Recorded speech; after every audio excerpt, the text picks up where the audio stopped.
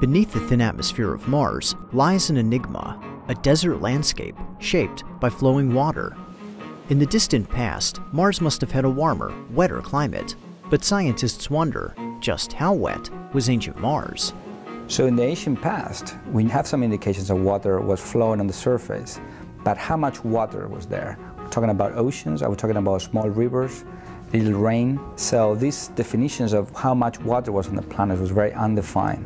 A major question has been, how much water did Mars actually have when it was young, and how did it lose that water? To answer this question, a team of researchers at NASA's Goddard Space Flight Center used infrared telescopes on Earth to study water molecules in the Martian atmosphere. We used the world's 3 major telescopes for infrared astronomy. From the ground, we could actually take a snapshot of the whole hemisphere of the planet on a single night.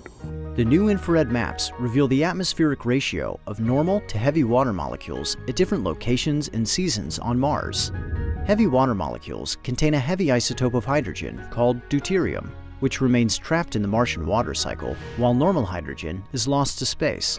The researchers found that water from the polar ice caps is highly enriched in deuterium, indicating that Mars has lost a tremendous quantity of water. Now we know that Mars water is much more enriched than terrestrial ocean water in the heavy form of water, the deuterated form. Immediately, that permits us to estimate the amount of water Mars has lost since it was young. The findings indicate that only 13% of an ancient ocean remains on the planet today, now stored in the polar ice caps. 87% of this ocean has been lost to space. This means that early Mars would have looked much different than it does today, with a significant portion of its surface covered by water. So the really interesting question is, could it form a sea or an ocean? And indeed, it would. In the northern plains, which is a relatively flat region but depressed from the rest of the planet, it would form an ocean that was approximately 20% of the planet's surface area.